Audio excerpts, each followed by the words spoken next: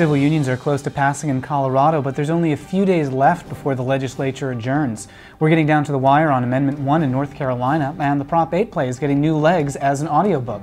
The guys behind We Are Young have some strong words about marriage equality. I'm Matt Baum at the American Foundation for Equal Rights, and welcome to Marriage News Watch for May 7th, 2012.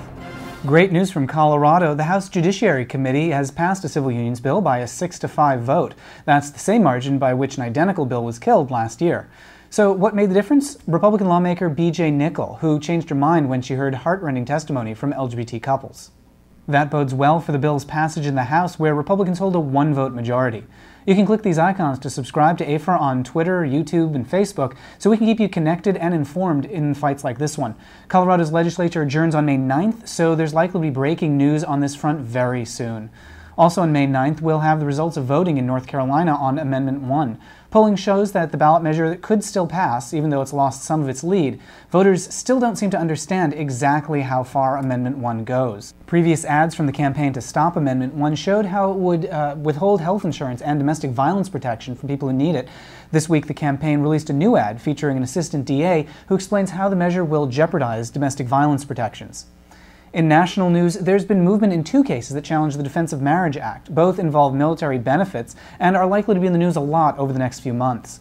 The first case has a congressional legal group led by House Speaker John Boehner moving to intervene in McLaughlin versus Panetta. In this case, Boehner's group will be arguing in opposition to veterans like Chief Warrant Officer Charlie Morgan, who has stage 3 breast cancer and desperately needs to secure survivor benefits for her wife. The second case is Cardona versus Shinseki, which involves survivor benefits for a disabled veteran and her wife. That case has attracted a number of friend-of-the-court briefs from veterans organizations.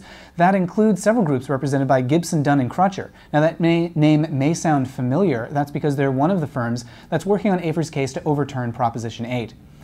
In other news, nearly 1 million people have watched 8, Dustin Lance Black's play about the Prop 8 trial, on YouTube. And now millions more will have the opportunity to listen to it when it's released as an audiobook. Starting next month, you'll be able to download the show from LA Theater Works along with bonus features like interviews with the cast.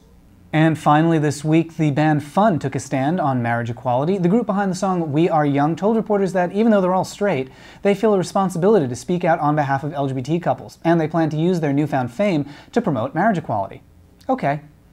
Click below to subscribe on YouTube, Twitter, and Facebook, and visit afer.org to learn more about the federal fight to overturn Prop 8. I'm Matt Baum at the American Foundation for Equal Rights. We'll see you next week.